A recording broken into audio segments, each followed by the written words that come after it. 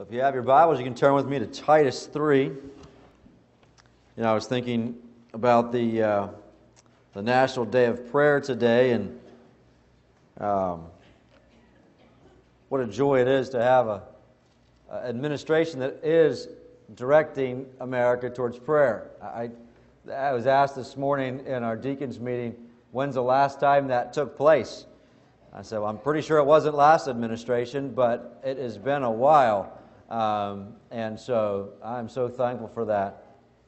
Well, I want to finish this morning our study in the pastoral epistles. We have been in this series for exactly a year. We started the second week of September, this series of blueprints that we titled it. Today I want to finish with a message entitled Focused Church. Now, the premise of this study throughout this last year has been, as it says on the screen there, to understand God's formal structure for His church. Now, with that statement, with that premise, really comes, I think, two keys or two ideas that are behind that. One is the idea that this is His church. It's God's church, and so it's the structure that He desires for His church. Jesus Christ is the chief shepherd. He is the one that leads the church, and we know that, and we want to then as a body to come around and to follow Him and glorify Him.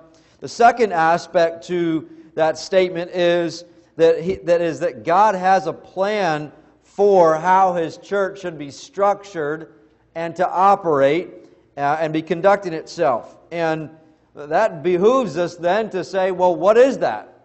And that drives me as a pastor to continually examine Scripture and search Scripture to say, well, God, how do you want your church to operate? It's a burden of mine as an under-shepherd of Jesus Christ to make sure that we are following God's plan. And so there's a lot of different polities or structures of a church that are brought to question. And the question, well, is this the best way? Or is this the biblical way of a polity of a church? And to not just simply follow mechanical or business models or tradition. And so what is the biblical polity? Is it to have a number of cardinals and bishops and popes and priests? Or should there be priests that oversee certain areas and that oversee churches and oversee other pastors and elders and have the right, should priests be over them and have the right to move pastors away and bring in other ones and to restructure churches? Or should a church be independent? Polity questions of what's the best way to organize with boards, and is it best to have a hired pastor and then a deacon board, or is it better to have a plurality of pastors, some hired, some not? And so all of those questions come to bear because really the reality is when you look across the spectrum of really even evangelicalism and Christian churches today, there is a wide gamut. So the question isn't what is traditionally the way. The question isn't what is the best business model or how does Penn State do it, so we should, do it that way. And the question really is God, how do you want your church to be functioning? What's the polity that you designed this to be in your church that will meet the needs and grow the church so that it can be best on point to expand the kingdom of God so that He gets the most glory? And so that's the question. And I mentioned a year ago as we began this that we have our internships that we call 222 internships out of 2 Timothy 2:2. And with our internships, we take our interns through a series of different goals that we have with them. And one of those goals is to help them grow in their understanding of the philosophy of the church, the whys of the church. And then also to help them grow in their understanding of the practice of the church. How does that work out? As we do counselors, we do different things. And so what we do with that, with our internships, is part of the requirements that they have is they have to do a study through the pastoral epistles. And they have to outline it throughout the books of 1 and 2 Timothy and Titus to help them understand well, what did Paul say? These pastoral epistles are known as the church primer. Well, what did Paul lay out as he's instructing Timothy in Ephesus and Titus in Crete, trying to help them as they're strengthening the churches there? What are some guidelines to help us think through that? And so really, over the last year, you have gone through a portion of an internship with us. We've gone through it together to study through the pastoral epistles and to examine that together as we desire to be a church that best glorifies God. And to point out, as we've gone through this, that my desire has been to point out specific mentions by Paul on how should a church choose pastors, and what are the qualifications, and what are the qualifications for deacons, and how should a pastor be structuring the church, and as he is discerning doctrine, and he puts an emphasis and throughout the epistles on doctrine and starting to know truth and teaching that, to preach the word, be instant in season, out of season, and to go through that. And we've looked at that together throughout this study. And part of the purpose of this study has been a growing burden and a heartbeat as I have studied and desired to make the church as healthy and prosperous for the Lord Jesus Christ as possible, is to have seen a structure of a plurality of elders in the New Testament church. It wasn't always only hired staff. It wasn't only always hired pastors. You have little churches in Philippi and Corinth and Crete, and there's an expectation or call for the pastors, plural, that are there, to ordain pastors in every church, in every city. And so, as we see that emphasis, as we started to recognize there was a great benefit to the church if there would be a plurality of men who were there to help meet the spiritual and guidance of the church with those needs, and could focus on those eternal needs. And then there'd be a plurality of other godly men who are deacons who are helping meet the physical needs and coming around people who are going through maybe medical or health needs or going through physical needs, that they can come around and help them in those areas. And the church is best ministered to when you have that dual plurality. Begin to recognize that, yes, we have a plurality. We have in our church, as far as the plurality of elders, we have Aaron and myself. But for two men to try to meet the spiritual needs of a congregation of membership that's well over 300 people, that becomes a daunting and difficult task. And as we begin to recognize, most of the early churches were very small. They were meeting in houses, and yet there was a call for a plurality of pastors, which meant that there was a greater number in that. And so we began to recognize and look at that. As we saw even throughout many places in Scripture, it talks about a plurality, and it uses the term oftentimes elder or bishop or pastor. It uses those interchangeably throughout the New Testament, and uses those in some texts interchangeably right within the chapter, right in the context. But we read places like Acts 11:30, the elders at the church of Antioch. Acts 14:23, Paul and Barnabas appoint elders in every church.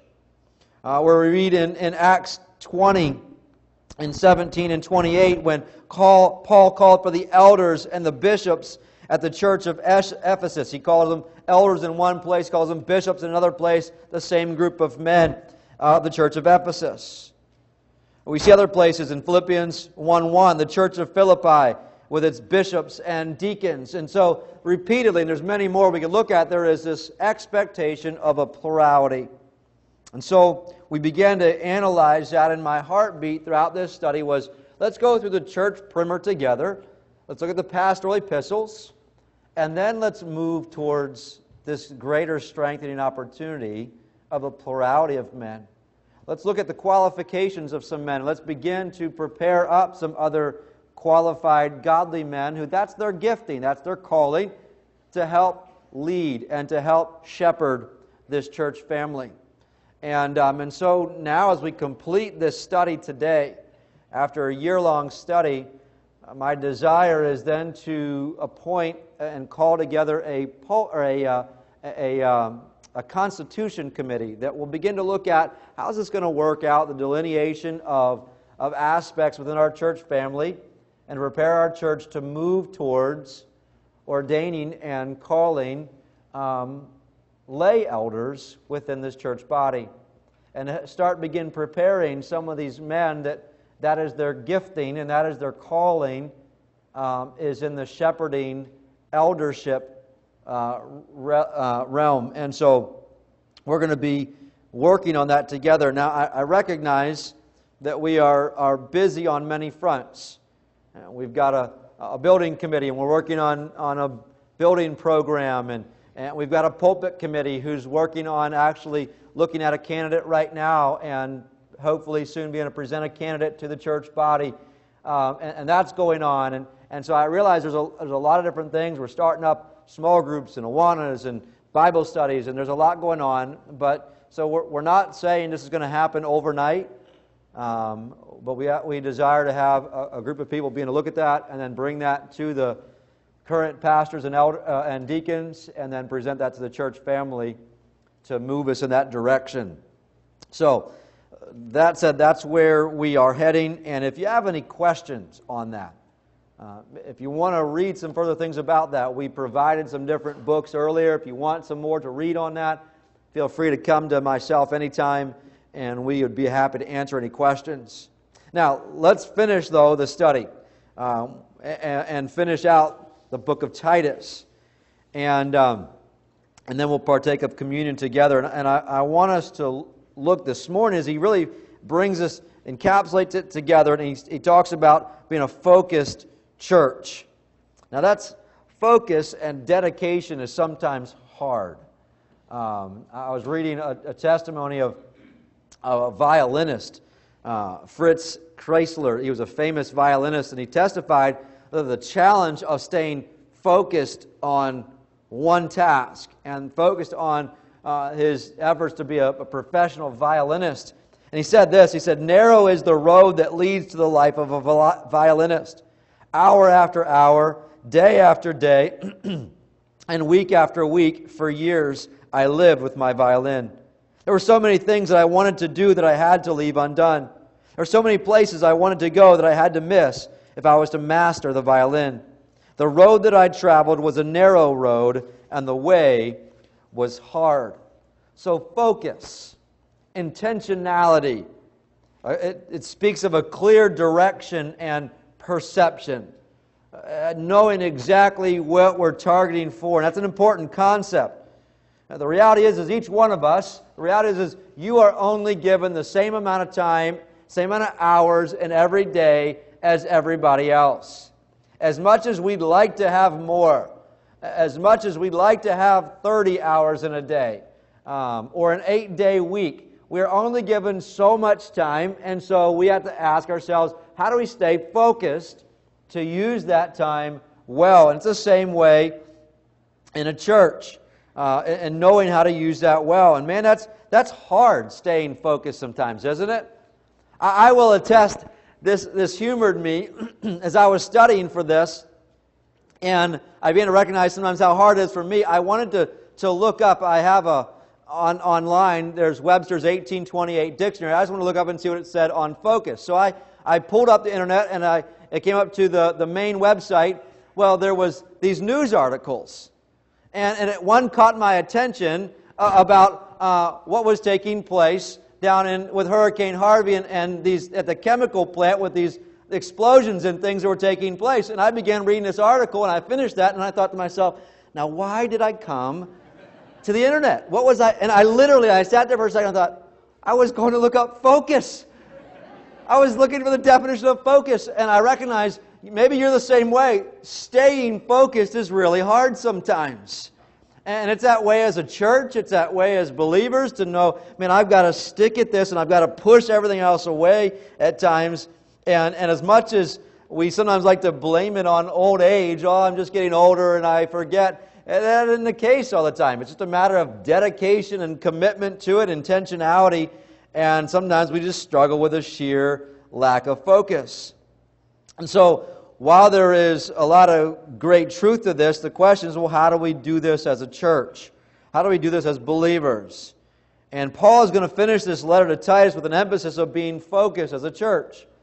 Now, we stated before that our goal, our desire as a church, our vision statement is this. Our vision is to see Christ glorified through the lost coming to Christ, the building up of the body of Christ, so that we all come to maturity in Christ.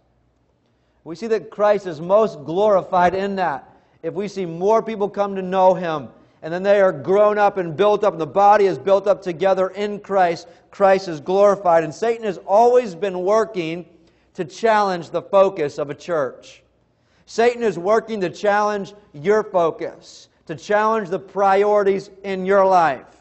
And he wants to try to make it sound like other things are a higher priority, and you can always determine what is the highest priority in your life by what takes precedence when there's a conflict of activities. You only have so many hours, and so when two things are crunching or are asking for the same time in the day, you will determine what is most important and a highest priority in your life by what wins out in that situation. And by the way, you teach your children and your grandchildren and those around you what is really highest priority when you make that choice. We can teach them that yes, we have no other gods before us and that Jesus Christ is first in our lives, but if He gets pushed out by every other sport, or if He gets pushed out by every other extra hours that we can pull at work, or He gets pushed out because we're too tired to come, you begin to define for them and explain for them and show them what is highest priority. And Satan has always been working to try to press in a lot of stuff. We are one of the most busy societies on the face of the earth. There are so many things that vie for your time, that vie for your attention and want you to give to that. And so we have to really ask, I need wisdom, God, to know what is best, to know what is right. And so there are all kinds of things. And it was the same all the way back as well in the time of Crete. There was things pressing in. The religious establishment. There was even religious groups that were trying to press in religious requirements and those things. And we need to recognize what is most important. We need to recognize, well, how do we determine if all these religious groups are even trying to press in? We look at chapter 1, and there was those who were trying to press in with, well, you have to do these extra requirements, and circumcision was expected, and all these extra things. And so, how do we know what is best? How do we know when there are all kinds of televangelists and blog writers and authors that are saying this and saying that? How do we know what is the right thing? Well, I would say this: judge them all against the canon, the rule, the standard, the Word of God. That's what the canon is. It's the standard, and judge it against the Word of God. Does it line up there? And so it takes discernment. It takes study. It takes a daily, regular walk with God to know that. So these last few verses, Paul's going to help Titus keep the church on focus by giving some caution and then also some concluding instructions. I want to give us time for communion together, so we're going to move quite quickly. So strap on your seatbelt and hang on with me, if you would. Let's pray together, and then we'll get going. Father, thank you for our time together this morning. I pray that you guide our thoughts and our hearts, that we would stay and be a people that are prioritized and focused. Lord, we recognize that there is a constant battle that takes place in our lives, a constant battle that takes place in this church over the priority of our time and the priority of truth. And so, God, I pray that you would help us to understand what is best. And would you guide us this morning? In Jesus' name, amen.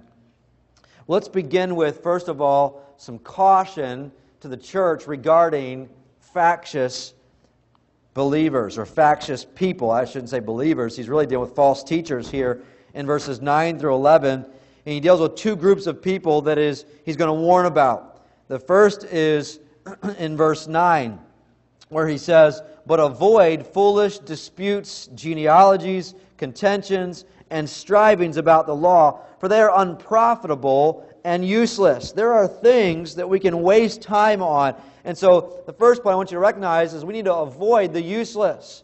We need to determine what is the things that's worth contending about or contending for, and which things are not worth the contention.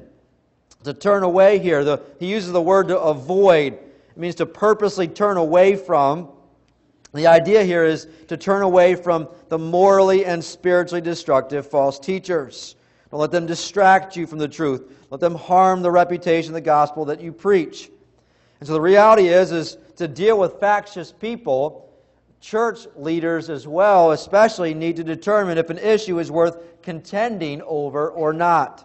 And he emphasizes 4 areas here of error. He calls, first of all, foolish disputes. The word for foolish is moros, from which we get our word moronic. Moronic or useless or senseless disputes. And the word disputes, zetesis, always has a negative connotation in Paul's letters, of warnings, of things that are worth our time. He actually, in 1 Timothy 6, verses 3 and 4, he uses the same word. He says, if anyone teaches otherwise and does not consent to wholesome words, even the words of our Lord Jesus Christ and the doctrine which accords with godliness, he is proud, knowing nothing, but is obsessed with disputes and arguments over words, from which come envy and strife and reveling and evil suspicion. He says there are some who are just pressing an agenda that is causing disputes. It's senseless. It does not help. Now, I love, and I know some of you love, apologetics. You love to debate on certain areas of matters. And there is a health to that. This is not writing off apologetics. I am so thankful for men like Ravi Zacharias and Josh McDowell and others who have given their lives and their ministries. That's how they're gifted up, is to discern with wisdom and to know the truth of God on matters, and they defend truths. But they also have to have the wisdom to know which areas are worth staking claim and fighting and making all their energies and all their efforts on. They can't fight every battle. They can't contend on every issue. And there are real issues that we should stand up for, though. Issues on the inerrancy and sufficiency of the Word of God. The deity of Jesus Christ, His virgin birth, His resurrection, His efficacious death, burial, and resurrection for us. And the reality is, He's just talked about in the gospel in verses 4 through 7, just prior to this, that the gospel is that God saved us. And we can't add to that. Those are areas that are worth standing for. But there are also a lot of other areas that we can spend a lot of time on that isn't going to get you there. That isn't going to really convert people, doesn't increase their faith, won't increase your faith, doesn't really help the matters of the church. You can spend hours writing a thesis on why alien life forms aren't really there. And we did not come from alien life forms. And we can spend all kinds of time on those things. But he says, hey, you know what? The reality is we need to recognize, avoid things that are foolish disputes. And he says, secondly, genealogies. That was common that they would dispute over those things and try to set up which family line was greater than this family line. And he says, don't waste time on that. Then there's contentions. And some translations have strife, a general term that carries the idea of all kinds of self-centered rivalry. It takes great wisdom to know what battles are worth fighting for. And then he has, fourthly, disputes about the Mosaic law. What kinds of meats they could eat or what are requirements. And he says, we need to be careful on this. And the point is this: those who disregard God's Word as the sole authority for truth and practice, you're going to come across people who are going to have these different ideas. But those who disregard God's Word are coming from a whole separate foundation. So someone who's going to have this argument over here and wants to contend with you, if they don't believe in the sufficiency and the inerrancy of the Word of God, you're fighting over fruit, and you might throw a whole lot of fruit at their fruit, but it doesn't change the foundation. And so we have to be cautious to know how to spend our time. And he says, these things are, notice he says there in verse 9, for they are unprofitable and useless. Well, contrast that to verse 8. This is a faithful saying, and these things I want you to affirm constantly, that those who have believed in God should be careful to maintain good works. These things are good and profitable men. What's he just emphasized? Well, in verses 4 through 7, he's emphasized the gospel, that God saved us. It wasn't by our works, that He is merciful, He is gracious, He is loving, He is kind, and this is what is our main priority. Our main priority of the church is to take the gospel of Jesus Christ to every creature, to go around and to share that with Jesus Christ. And that ought to drive us then to live that out and motivate. The gospel ought to motivate our lives to live out Christianity, to emphasize that to the world around us so that we can give them the gospel. So that people recognize, man, they need Jesus Christ above everything else. You may win the battle on a certain topic, but if it doesn't direct them to Jesus Christ and their need for a Savior, we've lost the war. We've lost our purpose. And we've got to know, man, I need to stay on task. And so he gives some caution there and gives the yardstick of the gospel is our main driving emphasis. But then he also sets a broader spectrum, and he says, reject the divisive. Reject the divisive man after the first and second admonition, knowing that such a person is warped and sinning, being self-condemned. And he really here casts a broader net, including anyone, even Christians, who are divisive and disruptive, that can divide a church, a loving church, and can cause the ministry focus and the attentions to be wasted. A lot of energies in a church, a lot of resources in a church are often wasted in churches because there is combat within. And he says, hey, when that stuff happens, go to that person and correct that divisiveness. And he really uses the same idea of Matthew 18, that they ought to go 2 times seeking them to repent and be restored, and don't be divisive over these things, to maintain the right focus of the gospel. But he says if they still are seeking to draw people away to their own agenda, their own pet soapbox over an issue that is causing problems, they're trying to pull people away from the direction and focus of the church, he says you need to reject them. Now that's a pretty hard word. Commentators are divided over what does that mean to reject them. And some say, oh, it can't be excommunication, it can't be church discipline, but I can't imagine that Paul is encouraging to leave those who are causing dissensions and causing disunity in a church just to still continue in that practice. So he takes that pretty hard stance of the importance of unity in striving together for the gospel of Jesus Christ, Philippians 1:27. Striving together, moving together. Notice what he says though, because those who won't heed that, they are warped and sinning. I like that word warped. My brother and I used to always call each other, I always said he has a warped mind. Man, you got a warped mind. And but it has the idea here that means that they are corrupted, they're perverted, they're turned inside out. He says they are sinning and being self-condemned. So you realize the reality is this, the real issue isn't often doctrine. The real issue is sin. And this battle over a certain doctrine is the cover-up that they're putting all their attention into to cover up sin areas in their lives. The reality is this, it's far easier to debate theology or abstruse points of doctrine than it is to love your wife and your children as Christ loved the church, or to bring your children up in the nurture and admonition of the Lord, to be a good worker at your job, or to practice the fruit of the Spirit on a daily basis. That is not to say that other parts of theology are unimportant. It's not to say that we shouldn't dig in the Word of God and search out the Scriptures daily. But if we are driving on one point and we are seeking to divide and get factions over here that take my side on this position, and that becomes our whole emphasis of all around our lives, Paul says, I'm telling you, there's something behind that. There is sin, because true doctrine, true Scripture, and as you draw together in Scripture, it ought to unite, not divide.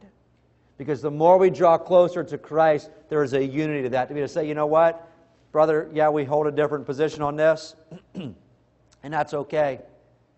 It's not a major factor. And I love you. Let's serve together. Let's serve together on the major things. Let's take the gospel of Jesus Christ and let's serve together, help building this missions house out here. And we might differ a little bit on certain areas, but this is the most important area that we help get the gospel to people that need it. And so we need to recognize that and the importance of that. So he gives a caution here at the end, and then lastly, then he gives a conclusion to the church regarding fellow servants.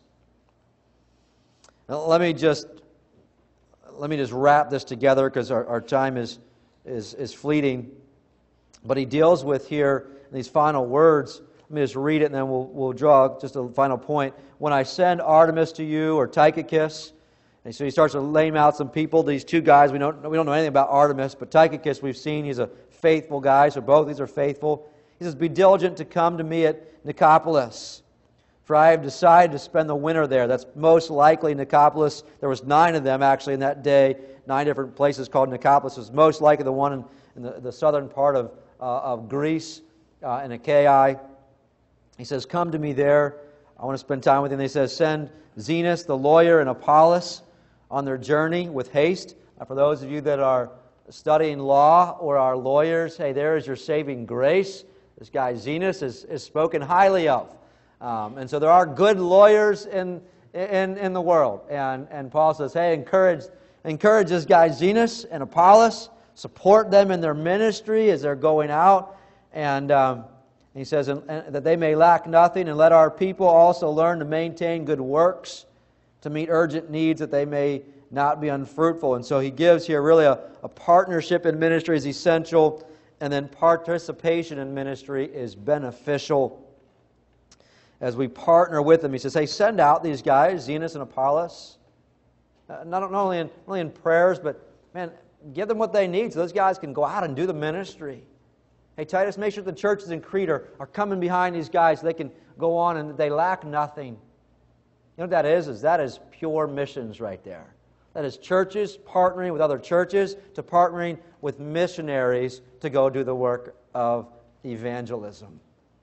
I'm so thankful for a missions-minded church. I am blown away by the heartbeat of this church for missionaries. 28% of our entire budget goes to missions. We are building a whole house for our missionaries. We just had a donation to buy a new vehicle for our missionaries that we're looking to get, and we're working on that. We have had, when we poured out, we extended the needs for the Smiths after they were broken into. The church poured out help and support. When we extended the needs for the Millers when they were needing a car because their car broke down, they needed a vehicle in Africa, the church poured out support and helped them in many ways. We have helped provide supplies for the tents and the camping ministry in Chile with Jared Park this year. I mean, just over and over again, this church has just had a heartbeat for missions, and I want to commend you for that. And that's what exactly what Paul says. Hey, let's let the church participate in good works. Let's let them participate in the ministry together. This is what we do. We take the gospel by helping partner with and participating with ministries and missionaries around the world. Why? Why is this such a focus? Well, because of what Christ did for us. It goes really back to verses 4 through 7, really 3 through 7, that we were depraved, we were lost in sin, verse 3. But then verses 4 through 7, but when the kindness and the love of God appeared and His goodness to us, He saved us. It wasn't by any works that we did, but Christ saved us. By the washing of regeneration, by the renewing of the Holy Spirit, we're made new. That drives us in ministry to say, you know what? that's the focus. That's what we're going to go after. We don't want to get distracted by other things. We're going to go after taking the gospel of Jesus Christ. And we want to do that together. It's a unity thing. As a church family, we choose missionaries and we partner together, and we're going to build this house together to help meet needs of our missionaries. Because we have a sole focus that we want to see the lost come to Christ and the body be built up in Christ so that Christ is glorified. That's what it's about as we stay focused. And so there's really where Paul finishes this study, all bringing back to the focus of the gospel, of what Christ did for us. Let's pray together, and we'll prepare our hearts to remember that together to the Lord's table this morning. Father, we do thank you for what Christ did for us, and that it's because of His coming and His death on the cross that we have new life. And God, I pray that you'd help us as a church, that we would stay united around that central theme of the gospel. And that would drive us to know you and to dig into your word in Bible studies and prayer groups, that we would dig in to know you more, and we'd share that love of Christ with others. We even think about today, as there is churches that are hurting down in Texas and Louisiana after being flooded out, and they're striving to meet needs there and to take the gospel to people. And as we even meet here in a little while to have a group go to Honduras to go take the gospel down there. Lord, help us to stay focused on the main thing. Lord, that you are a God who is worthy of glory. You are a God who loved us so much that you bestowed that upon us by giving us a Savior. And that when we weren't worthy, when we could do nothing to fix the problem, you saved us. That all who come to Jesus Christ are in no wise cast out, but they find a place of forgiveness, a place of grace.